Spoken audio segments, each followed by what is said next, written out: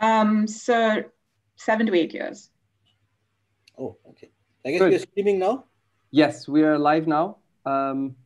Welcome everyone to the Center for Social and Economic Progress, CSEP, here in Delhi, virtually in this mode. My name is Constantino Xavier, and I'm a fellow at CSEP, where I lead also the Sambandh Initiative on regional connectivity. Welcome all, and good afternoon from Delhi. Good evening to those who are joining us towards the east in Asia. Good morning to those that are joining us from the west, in particularly one of our panelists, Akriti Vasudeva, who's calling in all the way from Washington, D.C., where it's 6 a.m.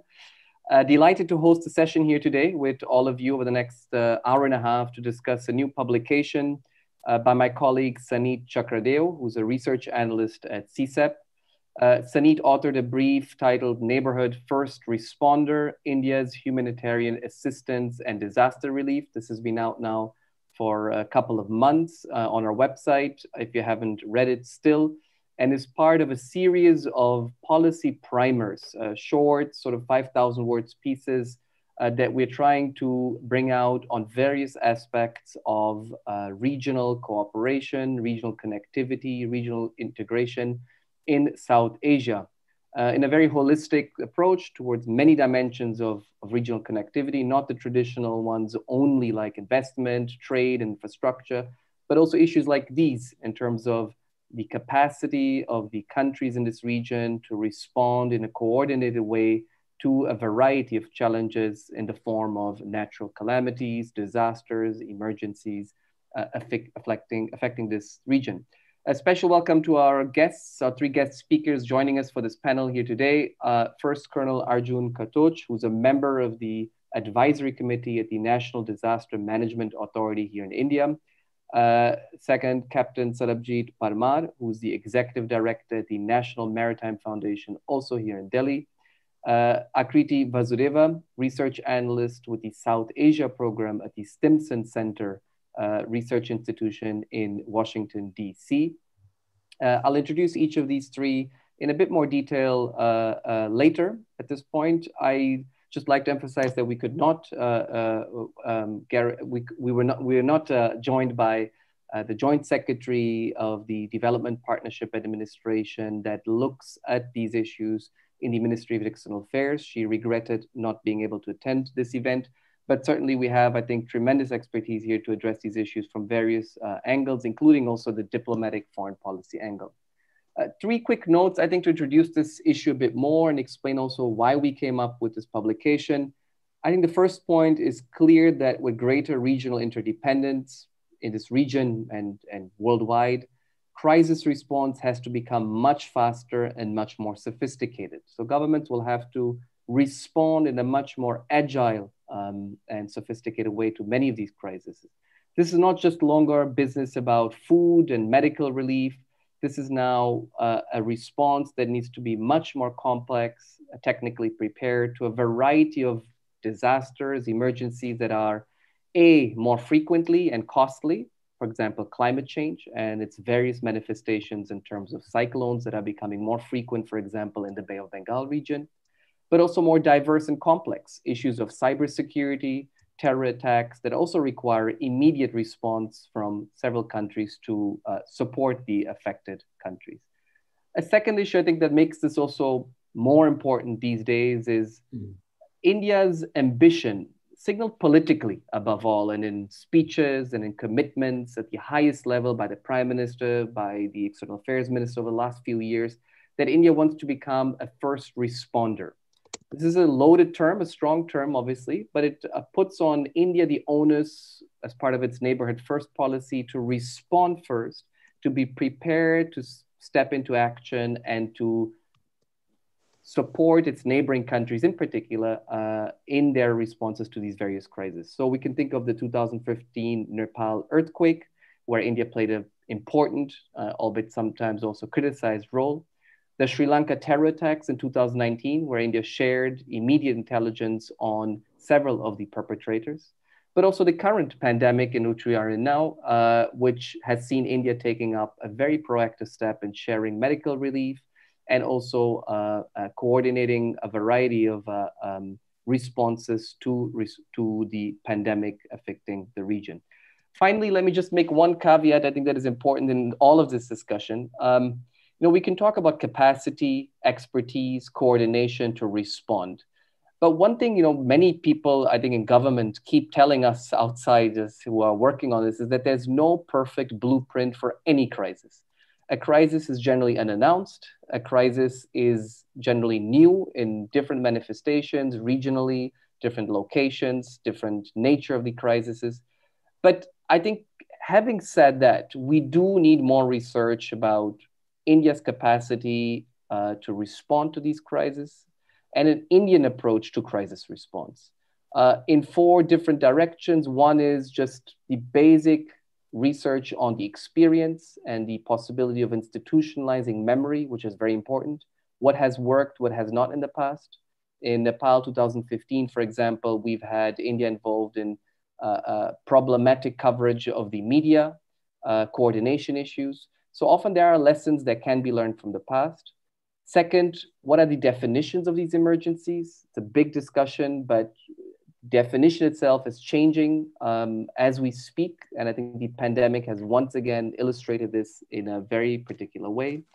And finally, internal coordination issues. There are many, many different agencies and organizations across the Indian government and in different governments in the neighborhood that are dealing with these emergencies, from the Prime Minister's office, the Ministry of External Affairs, the Ministry of Home, in the case of India, the National Disaster Management Authority, the Armed Forces with its 3 services, regional states of India that often have their own relief funds for neighboring countries, and finally, NGOs and civil society that also play an important role in supporting neighboring countries and civil societies to respond to these emergencies.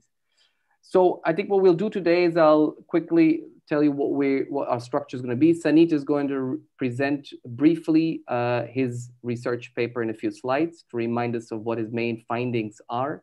And then we'll follow up with a discussion with our 3 guest experts and open this up also to the many participants who are joining us.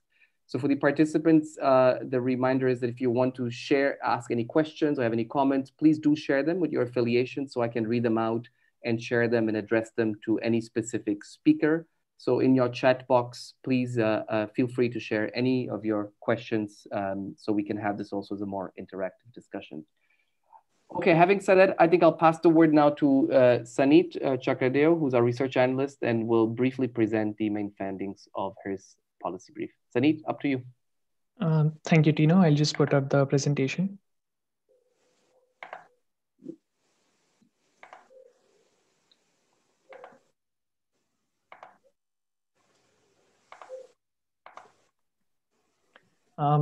Right. So as Tino mentioned, this brief is part of CSEP's Sambandh Regional Connectivity Initiative, wherein we track India's connectivity in the region on various parameters. Basically, the motivation for the study was manifold. Firstly, as Tino mentioned, South Asia as a region is particularly vulnerable to natural disasters. And the COVID-19 pandemic has sort of indicates the changing nature of threats that the region faces. Secondly, India's HADR operations have overwhelmingly been directed towards the neighborhood. So according to one estimate, about 2/3 of India's assistance has been diverted to South Asia. And as Tino mentioned, in the official rhetoric, India has signaled its intent to be the region's first responder for emergencies.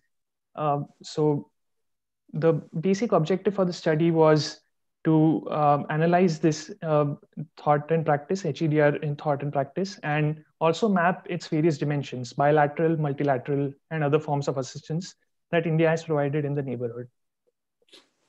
So the key takeaway from the study was that India has had considerable success. India's HADR program has had success, but in order to further leverage goodwill from its assistance in the neighborhood, there needs to be an improvement, firstly, in the internal processes and internal coordination between the different branches of government agencies, and also between state governments and civil society, which also plays a significant role in providing relief.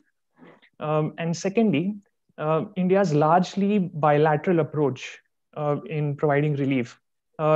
India will do good to move sort of beyond that and look towards multilateral agencies and international organizations to sort of diversify its approach, in part also to placate its smaller neighbors.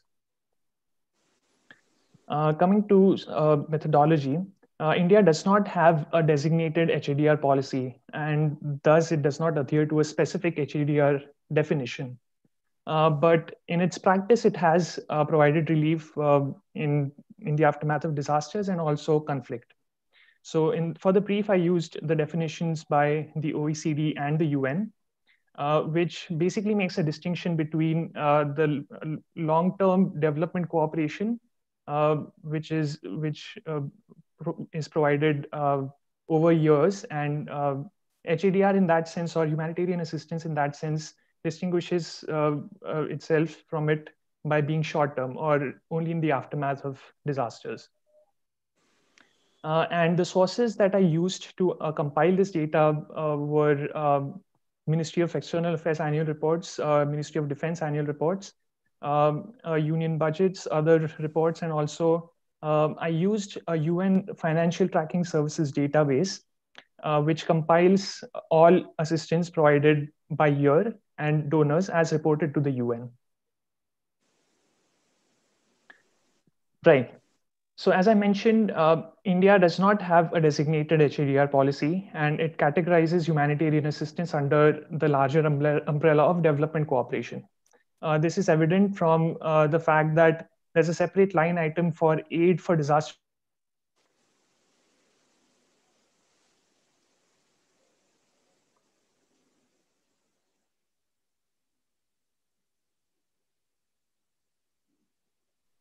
Oh, we lost Saneet. Can you hear him? No, right? Oh, there you are. Go on, Saneet. Right. Just a second. Right. Sorry for that. Right. And also the fact that in its rhetoric again, India tends to emphasize more on respecting the territorial sovereignty of the affected country or its neighbors. Lastly, as a result of this, India engages mostly bilaterally with countries on HADR. And this is again something that needs to be looked at in detail. So coming to the various agencies that are involved, the nodal point of contact for all relief operations is the MEA DPA2 division. The division coordinates with various high commissions and embassies abroad, and also internally with the Ministry of Defense and also the Ministry of Home Affairs, under which falls the NDMA. Coming to key bilateral operations, my policy brief analyzes bilateral operations across 20 years, the last 20 years, 2000 to 2019. And I track every instance of relief provided, details of what kind of relief was provided, and also the assets deployed. And from the last 20 years, two relief operations stand out in their impact. One was the 2004 and 5 Indian Ocean tsunami, which sort of set the tone for India's operations in the neighborhood. They paved the way, they marked a shift in sorts of India's capabilities or the perceptions in India's capabilities in HADR. And also the 2015 Nepal earthquake, which India claims to be its largest ever relief operation abroad. As I mentioned, India's assistance has overwhelmingly been bilateral. And even then, it continues to profess its support for the global humanitarian system, and it has endorsed the UN as the primary or the desired agency to coordinate assistance in this regard. So even though in rhetoric it supports this global humanitarian regime, but it has not yet translated to a substantial increase in support in terms of in-kind contributions or direct contributions. Some major noteworthy contributions have been made to, for example, the World Food Programme and also the Central Emergency Response Fund. But the quantum of support provided through these organizations is not comparable to the overwhelmingly bilateral donations. Another avenue that India has leveraged is through regional mechanisms, but it has had limited success. The primary regional institution in South Asia is SARC, and it has the most sort of established disaster management or cooperation regime, mainly in the form of an agreement on rapid response to natural disasters, which was signed in 2011, and also the establishment of the SARC Food Bank, which was finalized in 2007. But the fact that there hasn't been even a single contingent, SARC level contingent that has been deployed in times of emergencies in the region, that sort of tells us how effective these measures have been.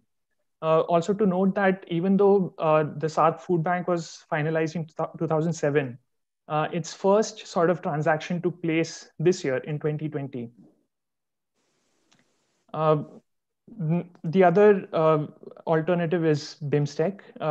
Many thought BIMSTEC to be this sort of antidote to the political tensions that plague SARC and also the reason why it's ineffective. But BIMSTEC in itself has not been as effective either. There have been a few initiatives. There's the Center for Weather and Climate that was established in India. There have also been disaster management exercises, but again, there has been a severe gap in setting up, for example, standard operating procedures or even fine-tuning of joint exercises. And thirdly, there have been partnerships in the Indian Ocean region. So there are two prominent organizations, namely the Indian Ocean Rim Association and also the Indian Ocean Naval Symposium, through which there were some SOPs that were finalized, and India also was the chair for the core group on disaster risk management for IORA. But even after these sort of well-meaning initiatives, we don't see or perceive them as sort of the primary agencies to carry out relief operations in the region. Lastly, coming to the recommendations, the first sort of overarching recommendation that I make in the brief is there needs to be a standard procedure, or coordination needs to be institutionalized internally within the various agencies or the government. While TPA2 is the nodal agency, it does require greater expertise and financial resources. Through some of the expert interviews that I carried out, this was the point that came out the most. One option is to centralize efforts in the neighborhood under the NSA, which a few countries have done or have utilized. But this can certainly be an option that can be looked at. Secondly, in order to diversify its portfolio or to sort of placate the apprehensions that India's smaller neighbors have of India unilaterally embarking on relief operations on their shores, India can look at firstly investing in regional mechanisms. Namely, SARC poses the most opportunity in that sense, given that it has the most well-established mechanisms. But also international initiatives. A straightforward way to do that is increasing in-kind contributions and also donations to the World Food Programme, for example, or to the CERF. And lastly, deepening of the Indian Ocean regional partnerships. So lately, the Quad has gained prominence in the region, and a good way to sort of build a soft security dimension to the Quad could be a focus on HADR. Apart from the Quad, there have been bilateral dialogues that have taken place. For example, India just finalized an agreement with Singapore on HADR. So there are other players in the region apart from the Quad which India can look at engaging with. For example, ASEAN or France and the European Union even. And that's about it. Thank you. Thank you, Saneet, for this concise overview of your research and your publication. I think I'll just move directly to the panel and to the guest speakers we have here today to share their feedback on your work. Let me introduce first Colonel Arjun Katoch, who was commissioned to the Parachute Regiment of the Indian Army in 1967. Colonel Katoch joined the United Nations in 1993, where he worked with the UN Office for the Coordination of Humanitarian Affairs, OCHA, O-C-H-A, until he retired from there in 2009. In his position at OCHA, he was responsible for managing the United Nations Disaster Assessment and Coordination and the International Search and Advisory Group. So on that, he ensured work for various emergency responses under the United Nations to around 140 disasters worldwide. He's been deployed to almost all major international disasters in the last 15 years over the 2000s, 90s, 2000s, including the Indian Ocean tsunami, the Pakistan earthquake, and the cyclone Nargis in Myanmar. Sir, up to you. Thank you. It's a very interesting paper, and I'm very glad that Saneet came out with it, because I think this is a field which in India is very understudied, should I say. And therefore, there's a certain amount of ignorance, both within government as well as in the academic world on these issues. To begin with, just the title of the paper, HADR. HADR is a military term. In fact, it was originated in the US military. So that itself shows the, should I say, difference that ought to be, because when you are studying a nation's response to international emergencies, HADR is, in my view, not quite the appropriate thing, because it mixes up response during conflicts, response during other emergencies.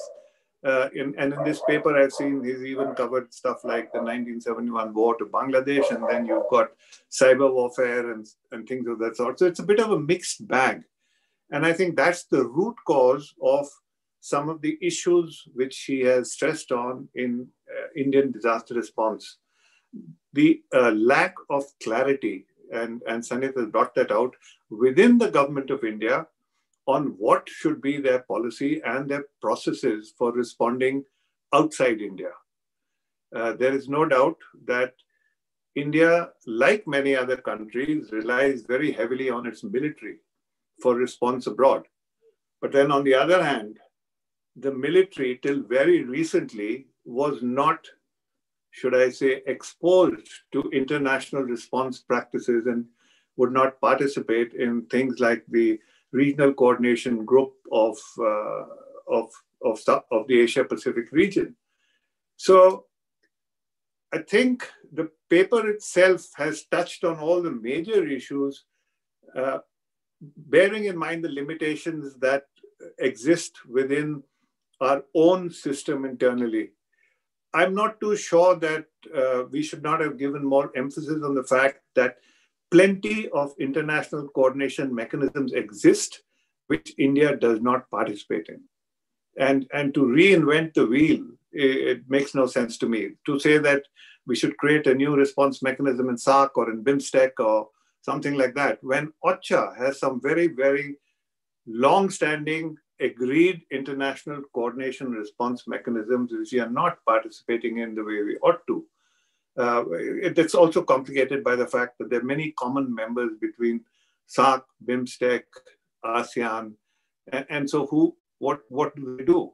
So that's the other issue. I also want to bring out the fact that any international response is a political act. And we cannot divorce the politics of international response from the humanitarian part of it, much as we would like to, or much as anyone profess that they do, they don't. Most of it is with, with whatever interests in mind. And I wish that had been brought out a bit more in this paper. Some of the recommendations, I personally think the one about coordination is absolutely correct, internal coordination within the government of India, and it needs to be rethought.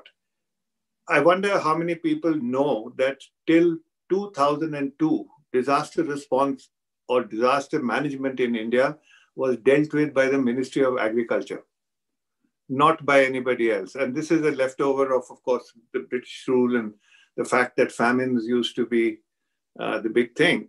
It's only in 2002 that disaster management was transferred from the Ministry of Agriculture, where a relief commissioner used to deal with it, to the Ministry of Home Affairs after the Bhuj earthquake.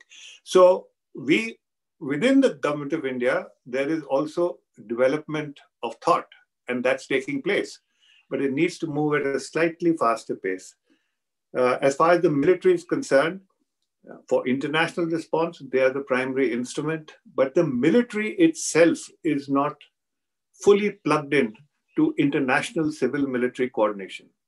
And that requires a certain effort. I think there were many years wasted when, at least 10 years, when we were very shy of allowing our military to interact with foreign militaries. So that needs to be resolved somewhat. And finally, one recommendation which he made, which I totally disagree with, is the whole business of centralizing it under the NSA or something of that sort. No, this is a MEA issue, and it has to get solved within MEA and within the government. By centralizing it under an NSA or something like that is not going to help, because ultimately it's a political issue dealing with foreign affairs. So I think I'll just stop there.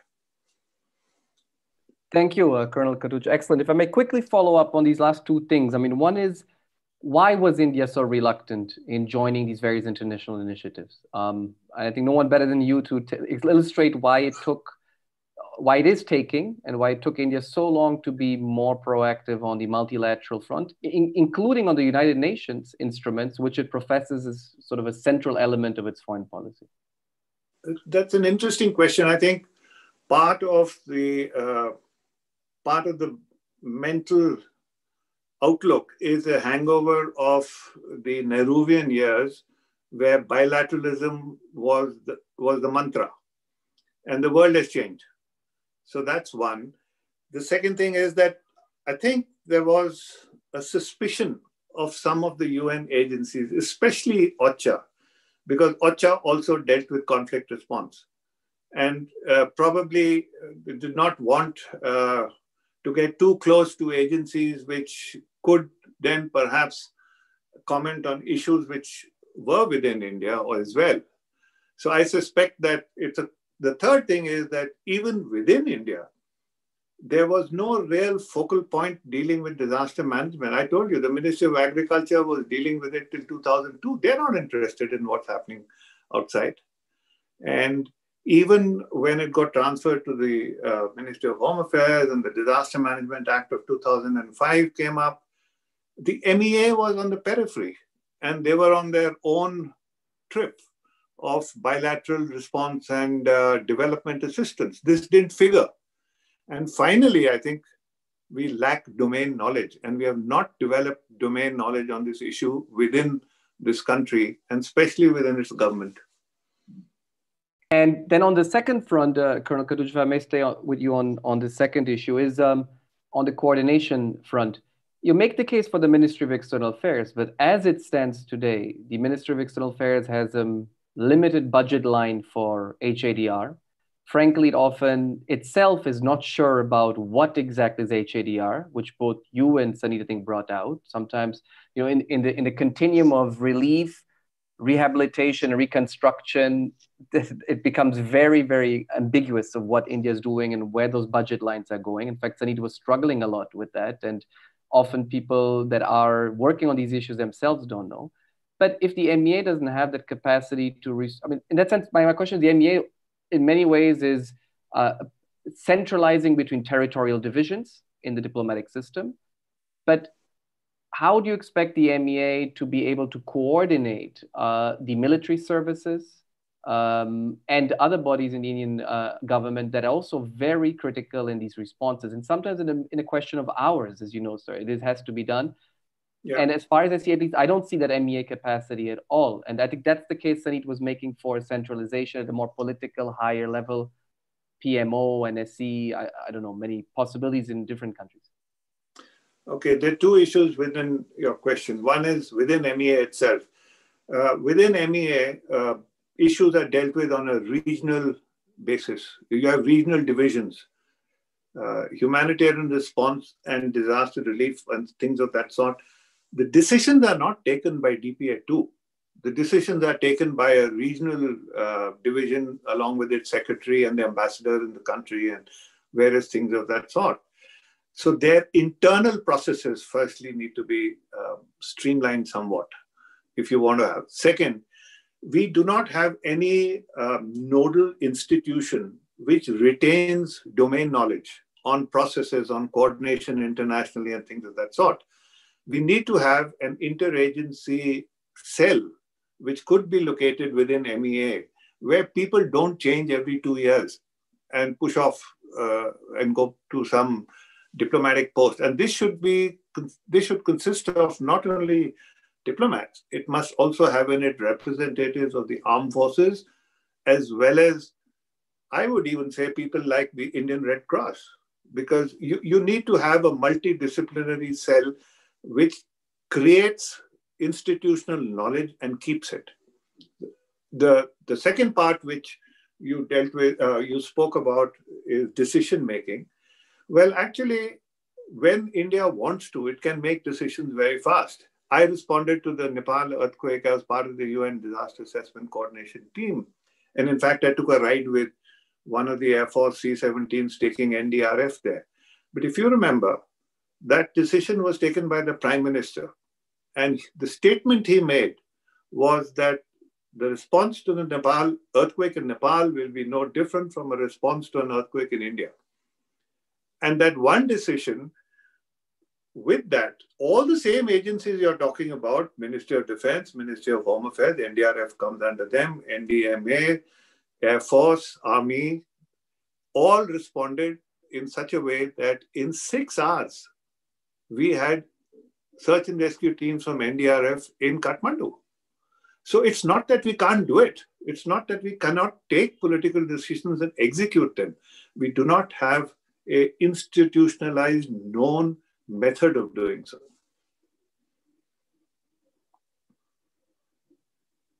Thank you, sir. I think on the note of civil-military coordination, no one better than next to take this forward than Captain Parmar from the National Maritime Foundation.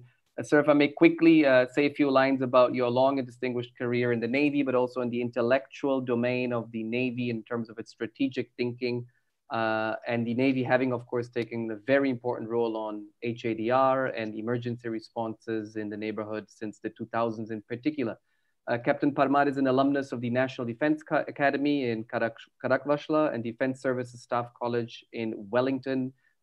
He was commissioned into the Indian Navy in 1987.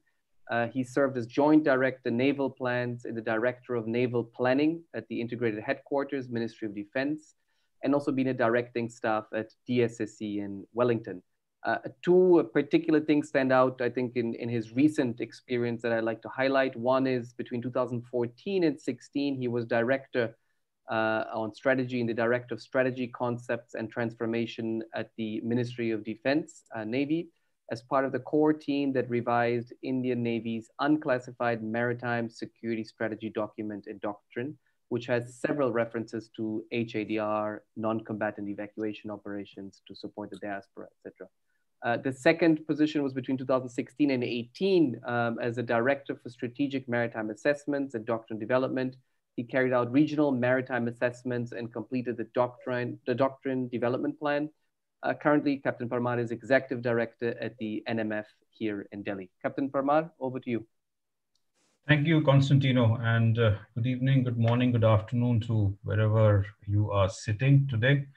And Akriti needs a cup of coffee. She's been awake since, I think, for the last 1 hour, 5:30 your time. But just a quick reference to a certain number of issues before I get into the civil-military combined is that, in fact, you made me revisit the paper I wrote in 2012 because I had a little foggy as to what I had written out there. So if you look at how does India look at HADR? Now, this stems from the fact that most of the nations who got independence after World War II were colonized nations. So they had a little different view of the Western approach. And therefore, India generally, the typical Asian view of HADR is a political, decentralized, and most often taking a bilateral government-to-government approach. This is what I wrote in my paper. And this also stems from the fact that it's respect for sovereignty of the government in power in that particular nation. And therefore, the territorial sovereignty, which Saneet mentioned, comes into play. And this respect of this aspect is what has gained India's trust, or many nations trust India to be what we call now the first responder, and also the term which we are now using as the preferred security partner. Because in many places you'll find India is more welcome than many other nations in the world. And this you got to compare the OECD approach and all, where even the definition for HADR as far as India is concerned is addressing natural calamities, whereas the Western view also encompasses human conflict. And therefore, I'm not going to get into the debate of R2P, but I will give you just one example. Constantino mentioned Cyclone Nargis. At that point in time, you must understand, Myanmar was just opening its doors to the world when it was hit by this cyclone. And India was one of the few nations, or maybe the first nation, who was permitted to provide assistance. And you had France who tried to invoke R2P against Myanmar. Now, when you have this sort of an approach, how do you come out with a conjoined HADR? But this was many years back or many moons back. But the fact of the matter is that India is trusted to be a first responder. And we've seen it in this in the assistance given for the COVID situation, right? But in this case, when you look at HADR, you can divide it into two parts. One is the humanitarian assistance part, and one is the disaster relief part. So in a way, what Saneet is looking at is more of the disaster relief part. The humanitarian assistance, what he called maybe what the 71 example he gave, or even if we look at non-combatant evacuation operations, or NEO as the militaries call them, they are also a small part of HADR, but they come under the issue of areas of instability. It may not necessarily be a disaster-prone area, but there may be a case where the area is unstable and the disaster is hit. Then what you do? Then it becomes a combination. So making an SOP or making a method of approaching, and as was clearly brought out, that each situation is different. And I can tell you that because being a helicopter pilot, the amount of HADR operations within India I've been involved is phenomenal, and each one has been different. So I thought I'd lay this out here. And insofar as the first responder is concerned, there are a few aspects that we must look at. One is, when I specifically speak of the Navy, is that the mission-based deployments which we have. And I'll give you an example, is that we had ships of proceeding towards South Africa when we had the cyclone that hit Mozambique. So the ships just turned right and proceeded straight away. And one lesson we've learned from the 2004 tsunami is the fact that all ships, when they sail out, also sail out with a brick of HADR, so that they don't have to return back to harbor. They are available for immediate assistance. The other example I can give you is Malaysia. When an earthquake hit Malaysia, we had ships transiting through, proceeding onto a deployment across the South China Sea, and they were just asked to turn right and provide assistance. In fact, they were the first to arrive off the scene even before the Malaysian authorities could act together. Because it's a mere known fact that when calamity hits, the first thing that is hit is accessibility. And this is where I come on to why the military. You need to get to that place fast enough. And because if I'm correct, and Saneet, you can correct me, or even Akriti can correct me, the first 24 to 48 hours are crucial. If you want to save lives, you have to get into the next first 24, 48 hours. Who has that type of organization? Who has that type of capacity, capability of training, speed of deployment? And more importantly, the ability to adapt and the versatility of operations. The world over, it is the military. When you look even at the US, most of the first reactions have been by the US military. Look at the world over. So that is why military, and this is where it comes in. And remember, HADR is a part of what, at least what in the Navy, what we call as a benign role. And therefore, this was the naval example. You add in the Air Force, the assets we have today, the numbers we have, you look at the Army deployment. And I think the best example is 2004 tsunami, where the military itself took a hit, but yet it was available and up and running to provide assistance to its neighboring areas. And if I remember my figures correctly, we sailed out 27 ships within the first 24 hours, not only providing assistance to our own people along the eastern coast, but also to other island territories and also other affected nations. That was there. And insofar as the ME and military combined is concerned, I think more important than anything else is the mission on ground. Is that if there is an effective organization up and running on the mission on ground that can provide the information, then India or any other nation would be able to provide the exact requirement of relief. And there is one example I'll take out from the Bhuj earthquake, which Colonel Arjun Katoj mentioned, is that relief did pour in. But one food allotment that came was corned beef. Now, if you're supplying corn, there is a thought process that needs to be developed. And I think it has developed over a period of time, especially insofar as sensitivities are concerned. And that's something that needs to be clearly understood. And this is where it is important to see that what is it that is required? Is that who has the capacity, who has the capability? And I think the 2004 tsunami, or when the first time the Quad got together, and it took some time for things to move out.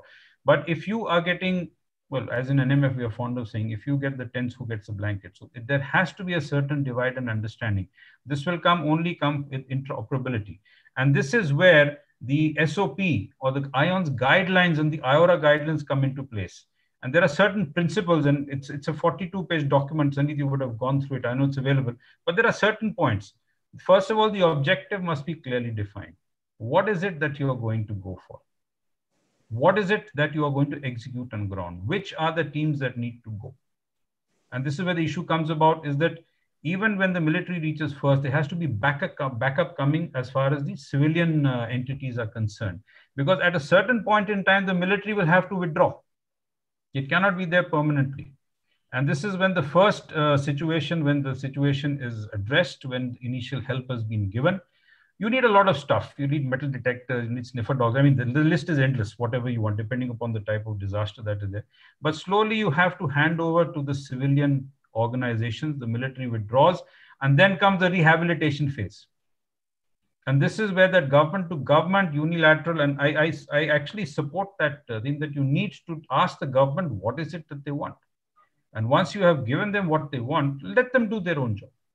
You cannot dictate terms. And this is something that is why, again, I say that it is the Asian way of looking at HADR and the difference in the Western way. Then there's, of course, unity of effort comes into that. Then one thing which we haven't talked about, and Saneet, I don't think you mentioned, is what happens if you have to do it in a hostile environment. To give you an example, if you're doing non-combatant evacuation operations, so far, India has been lucky that we've been able to go in and get our people out. A number of times we've done it, whether it was Yemen or whether it was Lebanon or whether it was any other country for that matter. But tomorrow, if you have to go with boots on ground, that is something that I think needs to be discussed, and that is some international requirement. And this is where the aspect of Quad comes in, that when the Quad develops, and this is something that is a benign issue and it can be looked at very suitably, apart from the other issues that come about there. More importantly, you need to train people to avoid provocation. There's a lot of restraint. There will be a lot of angst on ground.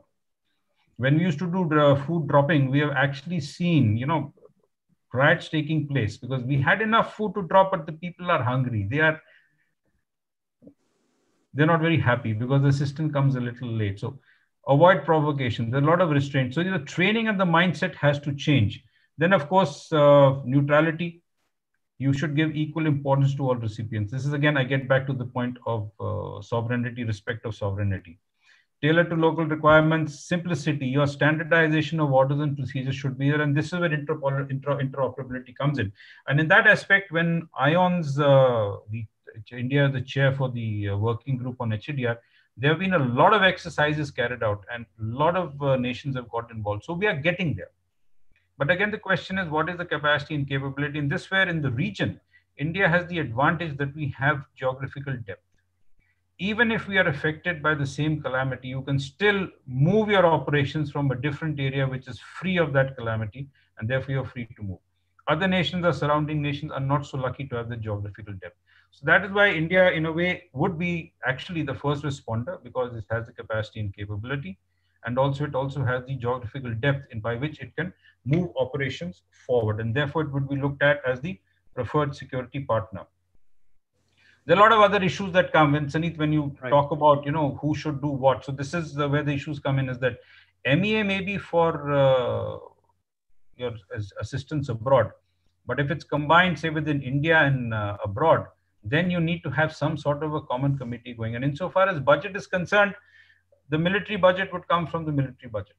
If we are operating our ships, aircraft, and moving our troops, it's going to come from that. It's not going to come from anywhere else. So the MEA budget per se is different. So I think if you are referring to the government assistance that's given for rehabilitation and development, then that will come from a separate pool of money. And that is where the government comes in, and therefore it's a political decision. I'm totally with Colonel Ajit Katoch that we do not need to reinvent the wheel. We need to strengthen the existing establishments or the existing procedures which we have. But what we need to do is streamline an SOP. And if we are going to reach out to Quad nations, I would say, why not look at Quad Plus then? Get other nations in. And we know that the area of the South China Sea and especially the Indian Ocean region is rife with disasters. I mean, there was a time period when cyclones used to respect the seasons. They used to come only in that season, but nowadays they don't. They just come anytime they want. And they go in any direction. We had one which is Tamil Nadu coast. And this is where certain lessons India can give to other nations also, that I think last 2 years back, when we had a cyclone that hit Tamil Nadu, compared to the earlier unpreparedness, we did not have a single loss of life, which means our systems internally are working. People get the message, they play safe, and especially fishermen at sea. I mean, there's more to cover about this, but I'll pause here because I know Constantino is just waiting to throw some questions at me, and I think Saneet also would like to ask. Thank you. I pause here for the time. Thank you, Captain Prabha. You mentioned Quad Plus, so that's the perfect lead to our colleague Akriti to come in. But I have one quick follow-up question, if you can address. I mean, on reinventing the wheel, I think, if I'm not right, Colonel Katoch was mentioning also the international mechanisms and best practices that exist. And I think his point was there's no need to reinvent them regionally now through BIMSTEC that is doing exercises with the NDMA, etc. And that in many ways, the guidelines and best practices, what has happened that have worked internationally could be adopted or adapted here in India. But my question to you is on the welcomeness of India. And in fact, we have a particular question from former ambassador of Nepal, Vijay Karna, who's saying that while the NDRF of India was welcome during the earthquake in 2015, it was not welcome during the current pandemic because of its military character or possibly linkage to the military. So to what extent do you agree that sometimes India is actually not welcome? There are important political considerations, I think Saneet mentions, that lead to tensions, that lead to a suspicion about military deployments, particularly in the neighborhood, maybe less in Africa, but certainly in countries like Sri Lanka, Bangladesh, or Nepal, there will be particular scrutiny and concern about any type of military deployment from India. Yeah, I agree with that. So I think that was a one-off case where it depends upon the relations constituted between nation to nation. But the fact is that if we gave assistance to Nepal, it was only after the Nepalese government said, yes, come and help. Otherwise, we don't go in without an invitation from the government in power. And so I think this was a case that needs to look in isolation, given the relationships of India and Nepal at that point in time. Otherwise, I don't think we would have this problem in future. And then if a government says, no, thank you, I don't need help, we will not go. It's as simple as that. Got it. Good. So let's move to our third discussant of Saneet's paper, Kriti Vasudeva, who's a research analyst with the South Asia program at Stimson Center in Washington, D.C. Her research focuses on US-India defense and strategic cooperation, geopolitics of South Asia and the Indo-Pacific, and Indian foreign policy. She's also editor-at-large, or I think was, right, Akriti, at South Asian Voices, and which is an online platform for strategic analysis on South Asia. An excellent initiative, South Asian Voices, that I recommend to all of you. She has previously worked as a print journalist in India, had research positions at the Embassy of India in Washington, D.C., and also at the Institute for Defense Studies and Analysis in New Delhi. She has an MA in Asian Studies from the Elliott School of International Affairs at George Washington University. Akriti, over to you. Thank you so much, Dino, and thank you to the Center for Social and Economic Progress for inviting me. I was saying earlier that I'm really grateful to be a part of such a distinguished panel. I mean, I know it's 6 a.m. for me, it's 7 a.m. now, but I've learned a lot from Colonel Katoch and from Captain Parmar. So it's really, my honor to be here, and congratulations to Saneet on a really, I thought, comprehensive and interesting paper on an important topic. And I'll just, put a caveat here and say that I think Colonel Katoch and Captain Parmar have spoken from a practitioner perspective, from an operational perspective, and I'll try to talk more broadly about potential opportunities for multilateral cooperation. And these are very much exploratory ideas that I also welcome feedback on. But I'll just make sort of two broad points, and most of my comments are focused on the disaster relief portion of this conversation.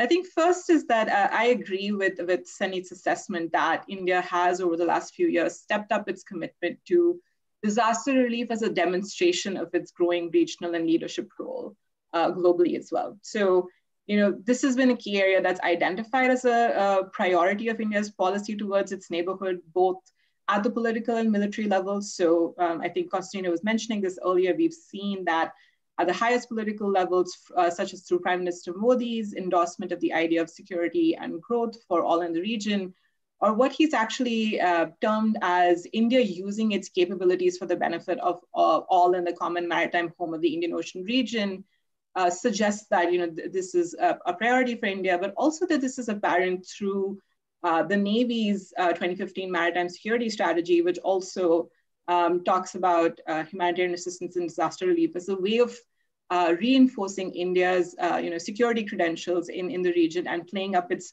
benign role that Captain Parmar was talking about in order to achieve its objectives of soft power projection. Now, I think this was most recently visible in India's regional response to the coronavirus pandemic, as part of which its diplomacy included providing medical supplies and assistance to many of its neighbors, including Sri Lanka, Maldives, Seychelles, Mauritius, and also proposing the COVID emergency fund and information sharing under SARC. But globally as well, India has been part of coordination efforts and sharing of best practices with fellow Quad members, or the extended Quad Plus, which includes obviously US, Japan, and Australia, but also Vietnam, South Korea, New Zealand, and some iterations have also included Brazil and Israel. And this effort is to address the global economic impacts of COVID and pool expertise to develop a coronavirus vaccine. So I think this indicates that India's efforts are to position itself as a purveyor of public goods in the region, to gain goodwill, and as a responsible regional and global actor that's ready to take on more responsibility, particularly as an aspirational leading power. And I think one thing that I missed a little bit in Saneet's paper, and I agree with Colonel Katoch, is that I wish there was a little bit more of a discussion of kind of the geopolitical interests and angle to this as well, because I think that this is especially relevant, India's role in disaster relief from the point of view of India's sort of relationship with China and how the two are sort of competing in the region, particularly with India having resource constraints and not necessarily able to offer huge investments and economic development to these countries. But I think through disaster relief, which is less expensive and sort of more of an asymmetric way of building trust and goodwill in the region, I think that is actually something that India probably needs to focus a little bit more on. And the second broader point I wanted to make again was, I think, in support of Saneet's recommendation in the paper of strengthening the cooperation among the Quad countries on disaster relief. So the Quad, like I said, which comprises of India, US, Japan, and Australia, has disaster relief beginnings. It came about as an ad hoc grouping, which was to coordinate responses to the Indian Ocean tsunami in December 2004. And at that time, actually, US officials had built it as a grouping that could provide public goods to the region. Disaster relief is actually considered low-hanging fruit for the Quad because it's routinely mentioned in speeches by officials as an area where the Quad can cooperate, especially because there is substantial bilateral cooperation between the different nodes of the Quad already, particularly between the US and India. They have tri-services exercises which are focused on HADR, but also with Japan, which the two countries have a dialogue as well as have an HADR exercise focused on the Air Force, I think. So I think the benefit for India in working within the Quad is actually burden sharing with regard to tools, equipment, and data, as well as enhancing its knowledge and capabilities through the sharing of best practices and experience. And each of these countries can actually bring their own comparative advantages and assets to bear in helping countries in the Indo-Pacific deal with the impact of natural disasters. And I think key areas of cooperation for the Quad countries would be on information and data sharing, joint capacity building or training of countries in the region, and joint research on disaster management technology, which countries like the US and Japan and US and Australia are already pursuing, and India could join those efforts. There's also maybe something that can be considered is cooperation on climate change, because natural disasters are induced, we are seeing, by climate change effects. And so if these mechanisms can also be used as a forum for dialogue and cooperation on that, and if these groups can try to share ideas and best practices on, say, climate adaptation strategies, that would be helpful as well. I know that India has also put forth the idea of a coalition on the disaster resilient infrastructure, which includes Australia, France, Japan, and the US as members. And it's essentially meant as a forum for sharing best practices and technical expertise on standards for infrastructure that is resilient.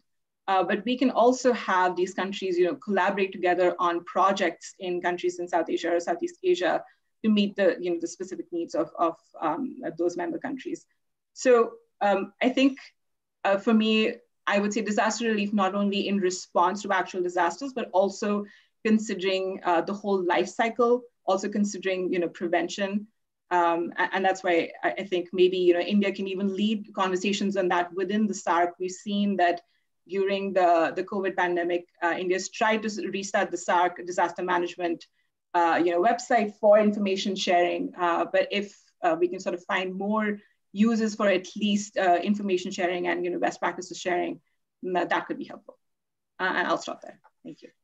Thank you, Akriti. I think to follow up on your important points, I think what you had mentioned, I think in one of your excellent recent papers, I think last year's, in fact, if I can recommend it, it's called India's Role in Disaster Management, Can the Quad Give It a Leg Up? There's a chapter, I think, in the largest Simpsons publication that came out in 2019.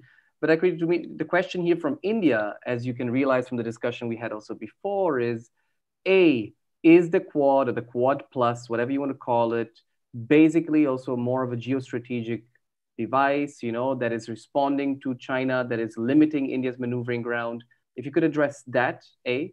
And then B, I think just recently, I think the US Navy Secretary is mentioning the possibility of the creation of a new fleet, I think the first fleet, if I'm not mistaken, an Indo-PACOM fleet. If I'm not mistaken, in one of his declarations, he actually spoke about a subcontinent and disaster response or some type of sort of stability that the US wants to push there. As you can imagine, this will raise alarm bells in some corridors here in Delhi. But if you could speak about, India's options and pros and cons of, looking at this from this sort of military geostrategic angle, or the cases you make, I think, very cogently on technology, information sharing that are basically more civilian dimensions to disaster response. Thanks, Dino, for those questions. I think, so the paper that you mentioned that I wrote for Stimson, in that I actually argue that because, particularly from the Chinese perspective, the Quad is seen as potentially a containment strategy or a containment mechanism or a hard security mechanism, it might actually be a good idea for the Quad to begin focusing on humanitarian assistance and disaster relief, because then it allows those countries to sort of position this mechanism as cooperation on a larger issue that is common to all, sort of working for the prosperity of all through common cooperation. And it can, like I said, generate goodwill.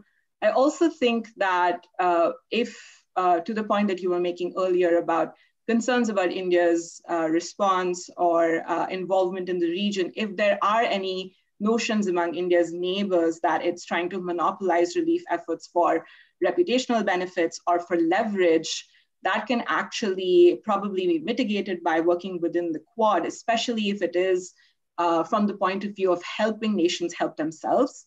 So if it is from the point of view of capacity building or training or providing technology that's common use, or having, like India is doing with the Information Fusion Center that is providing data, providing a common maritime picture, maybe even looking at a common assessment of disasters across the Indo-Pacific region. Because right now, a lot of the information is siloed in the Indian Ocean region and the Pacific region. It's not really combined. So if you can look at those kinds of mechanisms where you have knowledge sharing or load sharing across regions, and India can be the one to sort of collate that data, analyze it, and disseminate it as part of the Quad, and obviously using the comparative advantages of countries like the US, Australia, and Japan, then that could mitigate some of those concerns.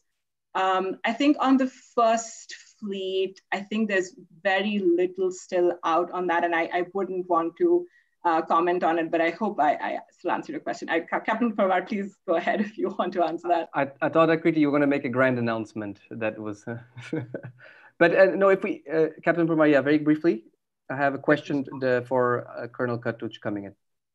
Okay, just on that, on the first fleet thing, I really don't know with the administration changing how many things will actually stay and how many will not stay. And as per what I've read is the first fleet is going to be based in Singapore, which is quite a bold move. And there's going to be a lot of response on that a little later on, if there is any effective statement to follow it up after the administration changes. We'll have to watch and wait and see what actually happens. Got it. Thank you. In fact, just to add on, I think Kriti was saying beyond Indo-Pacific, I think just starting in the Bay of Bengal may not be a bad idea, right? In the immediate neighborhood where these disasters are so frequent, where India could play such a more important role in coordinating regional mechanisms of preventing, right, and preparing for disaster preparedness. Colonel Katuch, I have a question coming in from Cecile Fruman. I think that's particularly directed for you, or you're probably the best equipped person to handle this question. She's a director at the Regional Integration and Engagement South Asia program at the World Bank in Washington, D.C. So she's looking at the One South Asia program at World Bank. And she's asking, and let me read this out, what role do you see India playing in vaccinating South Asia as part of the COVID vaccine, or in preparing South Asia as part of the COVID vaccine rollout? Can India take a leading role in that? How can India move from symbolic handouts of vaccines to leading a well-coordinated regional response for the immediate needs and for the future also to build long-term resilience to pandemics and other such risks in India's region? That's a tough one. I'm not too sure that the Indian government has actually moved into thinking beyond vaccinating its own population yet. And in fact, I don't think any government in the world has started thinking about, should I say, helping neighbors in vaccination. From one point of view, India has the largest capacity to manufacture vaccines. Most certainly, that capacity will, or parts of that capacity will be placed at the disposal, or not at the disposal of, but will be used to assist our neighboring countries, for sure. I have absolutely no doubt on that. How that works out in terms of priorities, how that works out in terms of our own national requirements vis-a-vis our production capacities, I think it's just too early to say. But I would definitely be able to state that, or feel that we would certainly reach out to help our neighbors, definitely. And it's so obvious. They don't have a production capacity of this nature. This is the largest emergency that has hit the world in decades. So if then India does not reach out to its neighborhood, then when will it do so? In fact, the Foreign Secretary in his recent visit to Nepal made the announcement that India will consider, I think, Nepali requests with priority, and the neighborhood will be sort of the first recipient of any possible future vaccine that can be distributed. But Colonel Katuch, I mean, on the OCHA front, on these medical or health emergencies, has there been thinking in the past? Is there something India could work more closer with the UN system currently? Because as I was just looking at OCHA's presence in India and interactions, and it mirrors in many ways also the weak UN presence of the Department of Political Affairs, which has never been sort of allowed in India and in the region for the suspicions or the concerns you have mentioned before. But particularly now looking towards the future on this particular health emergency, would you see a potential for greater cooperation between India and the UN OCHA office on the response and the vaccination plans across the region? I think the OCHA office itself will be supporting WHO. The lead agency in the medical response to the pandemic is WHO. And if there's anyone India should be working with, it is WHO. And I know it's working with it. And I'm sure it will support WHO's program in whatever way it can. OCHA is not a player in terms of coordinating medical response of this nature. I mean, it supports WHO, and I know that OCHA has staff sitting with WHO to help them in some of these issues. But we, as a country, would be working closely with WHO, not with OCHA on this issue. Thank you. Saneet, anything you would like to highlight in response before we go to the next round of questions? Any aspect more addressed to you or something you want to weigh in? No, just wanted to mention that the point regarding internal coordination, that was largely the centralization aspect of it was the focus for the paper. How we can do it is obviously debatable. We can look at that more closely. But and also regarding the Quad, I think as you mentioned, as everyone here mentioned, it's benign. It's a benign dimension to cooperation, or there's a soft security dimension to cooperation. The geopolitical aspect of it and how it plays out is, I think India, Australia, and Japan have their issues currently in their bilateral relations with China. So in order to sort of make a balancing act between the US and China, this could be an option that to further the agenda for cooperation within the Quad. That's why HADR should be looked at through that sense, in that geopolitical sense. Saneet, if you could maybe pull up the slide on, I think you have one on the civil society engagement, which could be interesting also in terms of the complexity. And you have another one on the nature of emergencies. Maybe we can leave that a bit later. But one question, I think, Colonel Khattuj, if you could also address this, which is the role of civil society, right? I think this has been studied a lot, but the importance of NGOs, regional states, if you want, that have worked almost in parallel to central governments, often contributing relief across the border to India's neighbors, to Nepal and the earthquake, to Bangladesh in terms of the cyclones and Sri Lanka. These are just some of the cases that Saneet compiled in terms of Indian civil society organizations that on their own went ahead often. And in fact, the current foreign minister of India, then foreign secretary, acknowledged that it's important to rope in these civil society organizations and make it easier for them in cases of emergency to support their counterparts across the border. But that's not always easy given financial constraints, logistical constraints, security concerns about civil society stepping up across the border. But if you could bring this up, because I know this is a larger debate about involving civil society in disaster relief worldwide. Okay. No, before I address that specific question, what troubled me about some of the discussion earlier was this distinguishing between a civil disaster response and a military disaster response as far as the government is concerned. They aren't two different things. There's a whole of government response. And the military is just an instrument, one of the instruments utilized for disaster response. Yes, in sudden onset disasters, the military has the inherent advantages of speed and capacity and stuff of that sort. But it is just one instrument. The issue of civil society is extremely important. Within our own country, we have a huge amount of capacity in terms of civil society organizations. The Indian Red Cross is the largest Red Cross society in the world. It has more than 1 million members. Most governments across the world provide humanitarian assistance through their own Red Cross societies. Why don't we? There is very little interaction between MEA and the Indian Red Cross. So that leads to what you're saying. Until we start acknowledging the fact that our own civil society and NGOs and the Red Cross have capacities which can be utilized both domestically and internationally, we won't take that step that you are talking about of coordinating their functions. Don't forget that the government really does not have a lien on civil society. They do it on their own, whether it's within the country or to a neighboring country. What we can do is create an environment and a coordination infrastructure in which that is not just random shots at what they're doing, but towards a common end. And for that, we need to definitely involve them a lot more in some of the decision-making processes. Thank you, Colonel Katuch. We have several very good questions coming in.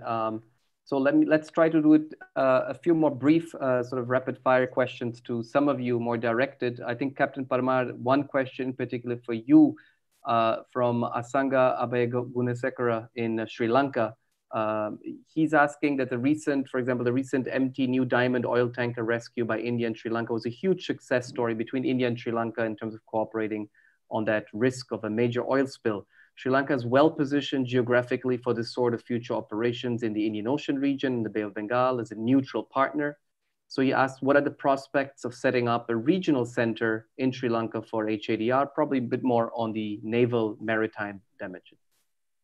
If you are to set up regional centers, then the first is, again, what is the aim of this regional center? Is it for sharing of information? Is it going to be coordinating efforts? So therefore, it's not going to be, I would say, particular to one nation. It will have to be, you'll have to have people from everywhere manning that sort of a organization.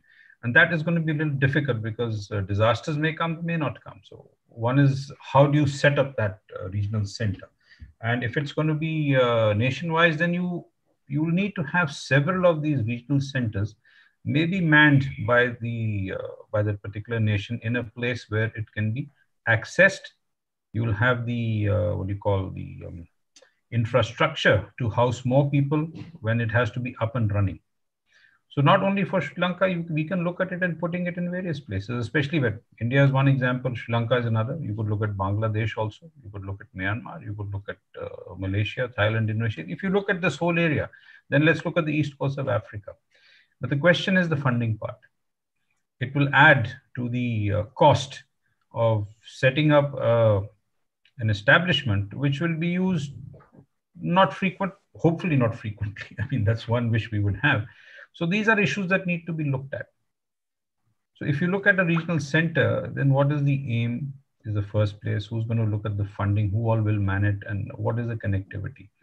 So I'm not too sure whether many nations would agree to it, because you already have we already have our own national organization for disaster management. So that one way is a center in itself. You can have it already in an existing establishment and have people from all over the place will congregate together when the need is required. So that's something, if it has to be done, then it has to be within an already set up establishment. It can be looked at. Absolutely, but I think that of course the importance of bridging the gap of regional mechanisms is there, and I think that's an important issue that needs to be addressed. And if I remember right, the former Prime Minister of Sri Lanka, Ranil Wickremesinghe, actually mentioned the importance of a code of conduct in the Bay of Bengal, for example, for shipping, maritime routes, etc., which could be related in terms of prevention, information sharing also. And the question obviously being, why should India also be always at the heart of these initiatives and not delegate some of these to countries that somehow have some comparative advantage, which Sri Lanka certainly has in the Indian Ocean region? That is true. So you can look at it, there are already discussions at various levels. IORA looks at it, IONS looks at it. So the whole of the Indian Ocean in a way is already covered. It's just a question of seeing who has what capacity and capability, and it can be done. That's not an issue at all. So two questions maybe for you, Akriti, related in some ways. One by Atul Kaushik. He's saying, should capacity building on any disaster response, whether preparation, training, prevention, and actual response, shouldn't it be demand-driven, particularly in such a sensitive area, right? Is this something you really want to push, or is this something that you want to be prepared to deliver An important, a small distinction, but I think an important distinction given the sensitivities between India and its neighbors. Related to that, another question for you from an anonymous attendee. While technology sharing for disasters is primarily civilian cooperation, isn't it underpinned and facilitated by military agreements? And isn't there a role for the military to play in these? I think Captain Parmar made an important case for the importance or for the centrality of the military in any initial response. How does this help the image of the Quad again? I mean, a bit of the question of the militarization of the Quad, I think that you could address. Thank you, Dino, and thanks for those questions. Yeah, I think in the paper that I wrote for Stimson, I did discuss the potential concerns that might arise if India works with some of the Western countries, particularly because India is very concerned, as Saneet has pointed out, about ensuring the territorial sovereignty of countries and waiting for the host country to invite that help in. I think in sort of the cooperation that I was mentioning as well, I would think that it would be invited by the host countries and not, it would be available for a deployment or use by countries when they request it, and not necessarily that countries barge in with that. On the point of does the Quad doing HADR give a sense of militarization? I think certain capabilities are only available with militaries. I mean, you can't, things like search and rescue, those kinds of abilities are not available by civilian agencies. So especially if you have a calamity of the scale that the Indian Ocean tsunami was in December 2004, you wouldn't think of that as having a malign intention if you do come in and help in that situation. And I think there are ways to mitigate it. You can coordinate with the UN. You can do it kind of under a UN banner to make countries comfortable. I would say, again, I think some of this is you kind of have to test the utility of the Quad in this, and maybe you don't have to do, operations in the same way. Maybe you can, or sort of, side by side, maybe you can do things in parallel. Maybe you can start slowly and focus more, like I was saying, on capacity building and, a development of disaster technology first, and before going into really sort of the more militaristic aspects of it. So I think a lot of this will depend on the response of countries in the region and how much they believe this is beneficial. So I think that point is well taken.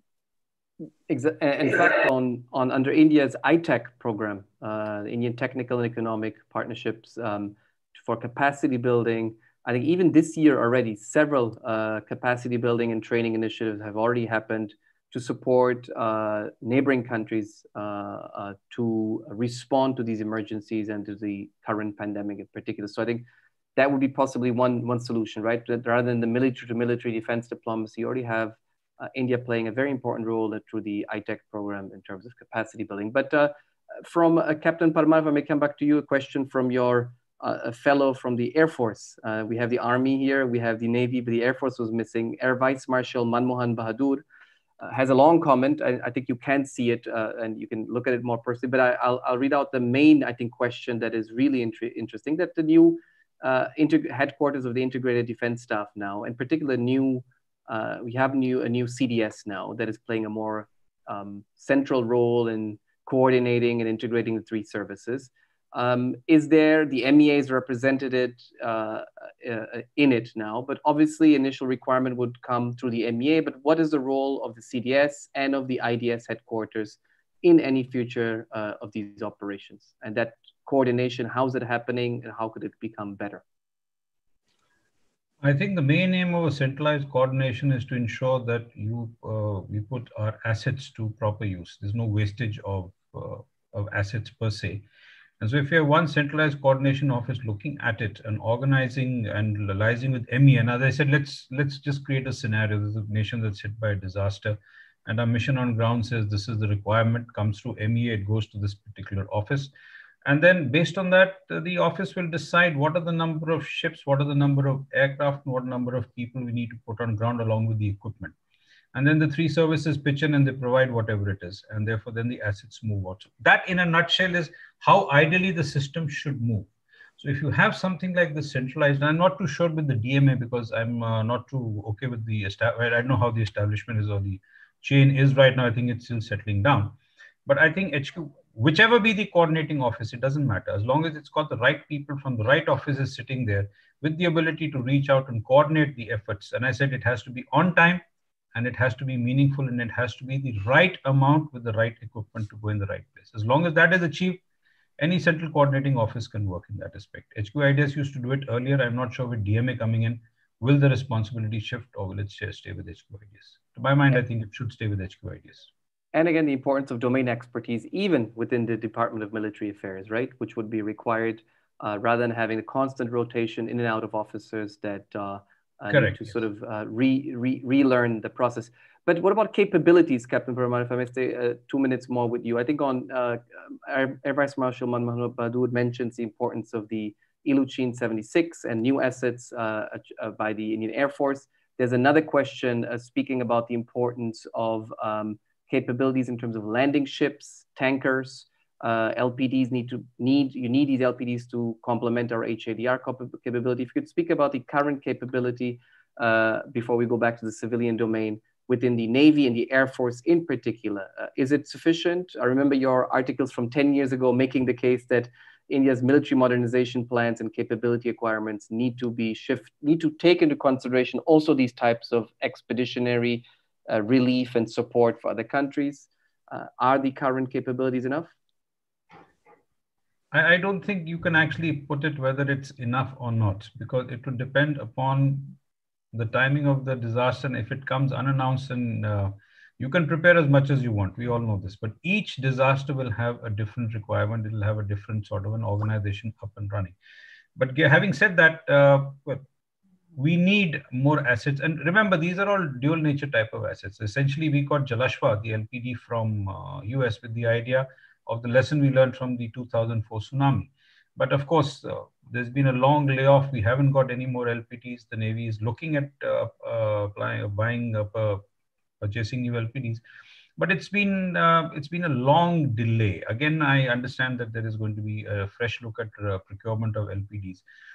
So to say whether you have enough capacity or capability, again, it depends upon where has the disaster taken place. If it's near your coast shoreline, then the ships which you have are adequate. But if it's long, and to give an example, for example, the COVID pandemic, if you need to keep supporting nations or you need to support each other and move people out here and there, then you need to have ships moving in and out continuously. And ships have their own routine of running. What a figure is difficult to say. But if you ask me, I said, yes, we do need more LPDs. Numbers I cannot guess out here right now.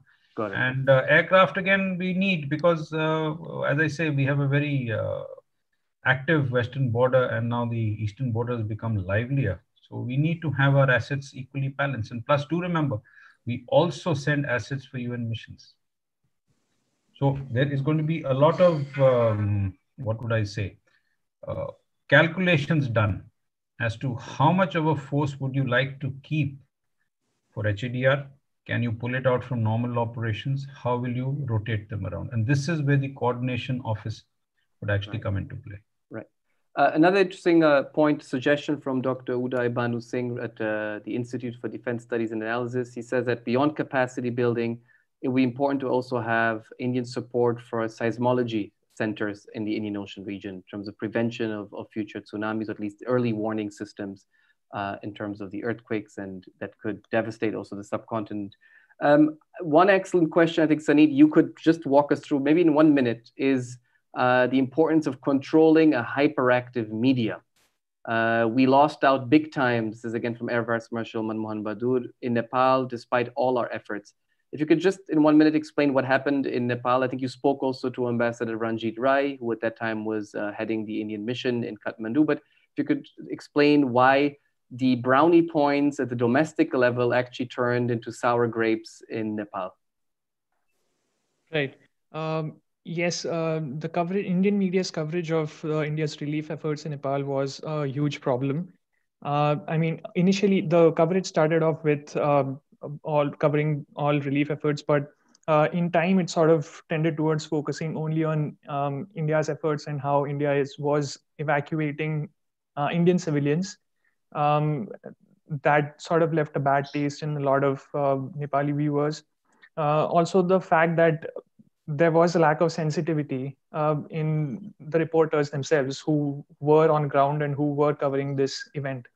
So what Ambassador Rai told me was he had to go on a counteroffensive in that sense to sort of push back on that sort of coverage. And he had to address media. He decided to address the media every day from then on to give regular updates on what exactly was happening on ground and what India's assets were employed in throughout the relief efforts. Thank you, Saneet. I think that speaks to the importance of the sensitivity again in the relationship. Colonel Katuch, please. On this issue, I mean, I was in Nepal during this entire period, and of course, he's right on the sensitivity factor, but it also leads us to another thought.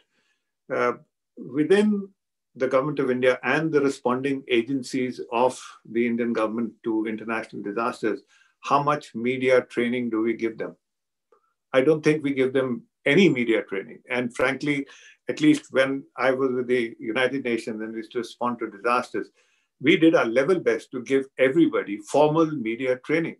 And you need to do that because in today's world of social media, TV, mobile phones, which are taking photos, you have to be able to give out a point of view which is factual and accurate. So it's only partially correct to blame the Indian media and say, oh, they became jingoistic. All media becomes jingoistic. If you watch the coverage of a disaster in the United States where the US is responding, it'll only be covering the US teams. Of course it will. Or some other country, naturally, because that's what their public wants to know. But what we haven't sort of, should I say, stressed on, in case we want to moderate this kind of thing, is our own official briefings. I mean, they were non-existent during the Nepal earthquake until, as he says, the Indian embassy slacked somewhat and started doing it. So there's a little lacuna within ourselves. And my suggestion for that was that the other thing which we in India have not been doing, which most major donor countries do when they respond abroad, is they send a small team to support the embassy and the ambassador out there from the capital. And this team consists of, it's like in the US, they call it a DART team. Similar thing was going from the UK or JICA or whatever. It consists of a humanitarian specialist, a media specialist, and a military specialist. Only then, because, you know, there are dozens of embassies abroad, the capacities that they have are so varying. So you have to have the ability to do this. And that also caters for some of these issues that come up on disaster response. Excellent suggestion, sir, on the, again, preparedness of having teams and experts in place that follow these. And again, like you mentioned, these are wheels that keep turning, and every 2-3 years you have a major catastrophe, unfortunately, in the subcontinent and beyond, that are ready to support the then sort of tactical structures and deployments that happen, right? And that makes the case again for an interagency thinking at the highest level, I would say, with political buy-in to create that. Whether in NEA, I think in that sense is not even the main question, right? The question is you need how to, not where, but how to develop this expertise. So I think one thing, Saneet, I won't, Professor Ban Seng Tan at Ashoka University, you can see his comments, and I encourage you to look at them. He has excellent questions on the data and suggestions also to look at this, whether through aid data at William and Mary College that looks at aid budgets, or I think the OECD credit reporting system. He's saying also that may be useful to compare India's budget with the OECD reporting system, though I think your answer probably will be that India simply does not report. I think Colonel Katuch mentioned, I think, something in this regard also, that India generally is not part of many of these international initiatives, does not report, and should do a better job at that. But let's finish in the next 5 minutes, if with your permission, with one last slide, Saneet, which is the range of emergencies. I think Colonel Katuch, you mentioned rightly that there are apples and oranges in terms of the types of crises that are addressed. But the point really being that bottom line, any type of major crisis India needs to be prepared to respond within the first hours. Whether it's and we have to think of new types of crises. This is a table that Saneet put together. We got excellent feedback from many people, just on sort of thinking out of the box of what can and could happen in future. A range of emergencies that go beyond the traditional way we look at natural calamities and HADR. And my question to each three of you, sort of on a final note, would be, if you had one suggestion to the Prime Minister of India or the External Affairs Minister, I think some of them we shared already, but if you could zoom down on one actionable item that India could take to be able to deploy faster, better, more efficiently in its neighborhood to support any neighboring country facing one of these tragedies, what would that be? Who wants to start?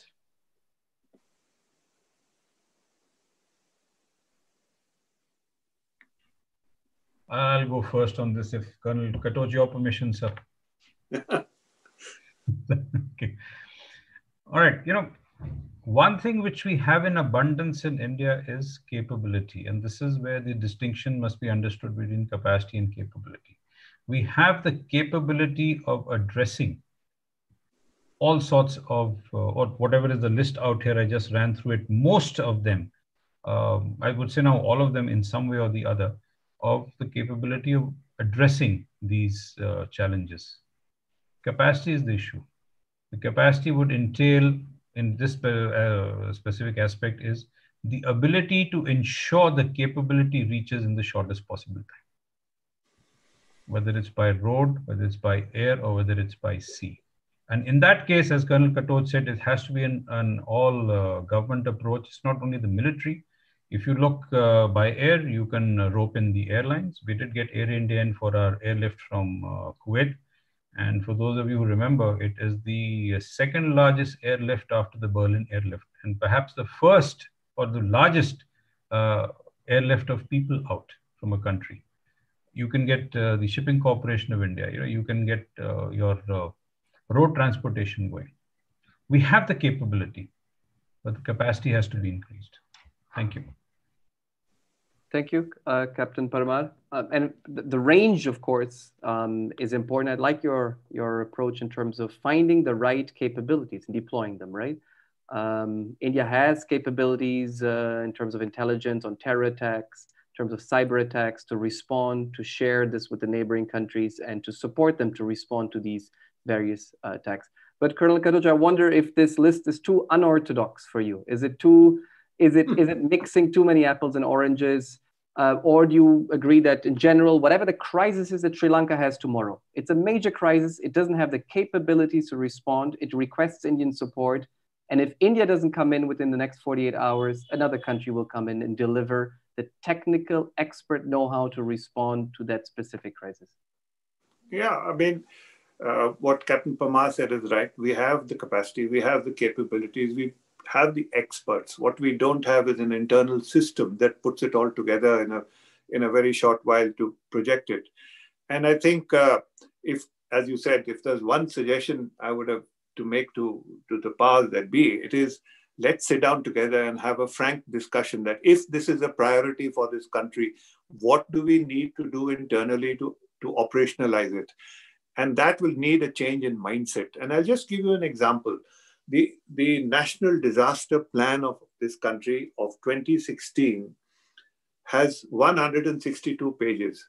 There is one line on international disaster response. The same National Disaster Plan of 2019 has 384 pages, and there's one page on disaster response internationally, that too dealing with how do we accept international assistance. So a whole mindset change is required.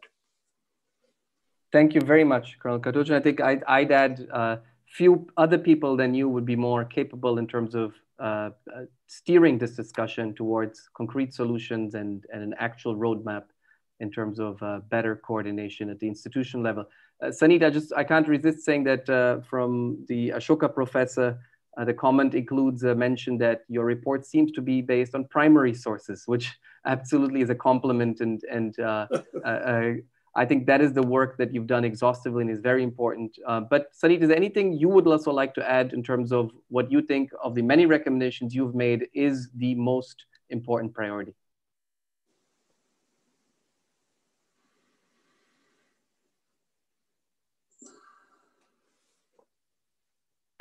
In the sense that what I felt from talking to a few experts and the people that I talked to about this, the main issue that came up was lack of coordination itself. I mean, we talked about this a lot, and Colonel Katoch and everyone else also talked about this. But I mean, yes, there will be military assets that will need to be deployed because there's capabilities in that sense.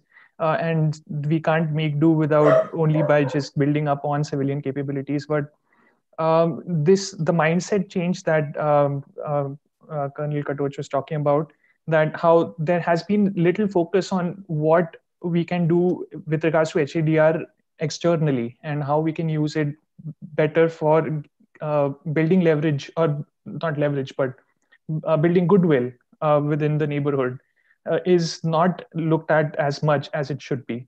And that was the primary takeaway for me also from the various discussions that I had.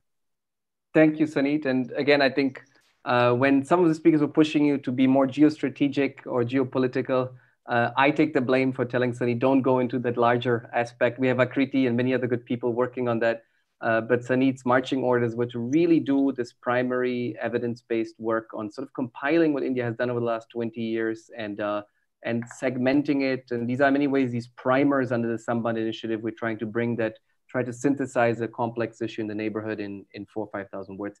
Akriti, you woke up the first of all of us, so you get also the last but most important word in terms of what you would like to see India doing more to be able to respond quicker, faster, and more efficiently to its neighbors in a variety of emergencies. Thanks, Dino. I think I'll take off from what everybody has said, and I think just focus kind of on the hyper-specific, which is maybe doing mock drills in the embassies of countries in the region to respond to something like this, having a communications plan, having a coordination plan, who to call, what to do, besides sort of the broader policies and plans that Captain Parmar and Colonel Katoch and Saneet were talking about, but having regular ways of updating that, of having those communication plans, that training, those mock drills in place where you are not, reacting, but you're being proactive in planning for contingencies like this. Thank you. And I think no other institution better prepared to do that than the NDMA, which does it right and domestically and is prepared to do it with many organizations and has been doing it. And why not do this at the missions abroad and at the where India's diplomats are constantly facing these crises. And frankly, I'll be, I think, Saneet, you heard a lot of this from people that are sort of saying, everything is fine. We do this very well. We've pulled it off fantastically and nothing needs to be done. Up to very frank assessments from people that tell you also privately, we keep reinventing the wheel. We keep spending resources and do it well, but at a huge cost, human costs, financial costs for India, technical costs, and sometimes bilateral costs to the relationships, as in the case of Nepal, with some negative elements. So certainly there is scope for your particular suggestions, Akriti, of practice makes perfect and more of these drills and training and preparedness. Well, I think we'll end here. We're just above our time, 6:10. So I want to thank all of you, in particular the three guest speakers, Colonel Katoch, Captain Parmar, Akriti Vasudeva from Stimson, for joining us and sharing your views, your suggestions on how to take this forward.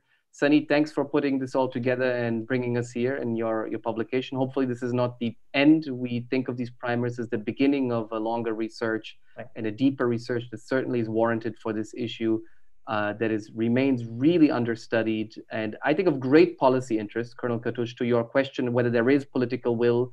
I think the interest and the mindset change is there, but the capacity or the expertise is missing. And hopefully we can bridge that at CSEP through our research and with your and Captain Parmar's and many other practitioners that have extensive experience in this to push the needle towards better policy. So thank you all. Thanks for the participants for joining us all. And a final note of gratitude also to the Australian High Commission and the Department of Foreign Affairs and Trade of Australia that supports a lot of our work on connectivity, on regional issues, on the Indian Ocean region, and constantly supports our research on this particular front in terms of regional connectivity. Thank you all, and hope to host you again soon at CSEP. Thank you. Thank you. Thank you so much. Have a good evening. Bye-bye. Be safe. Take care. Thank you.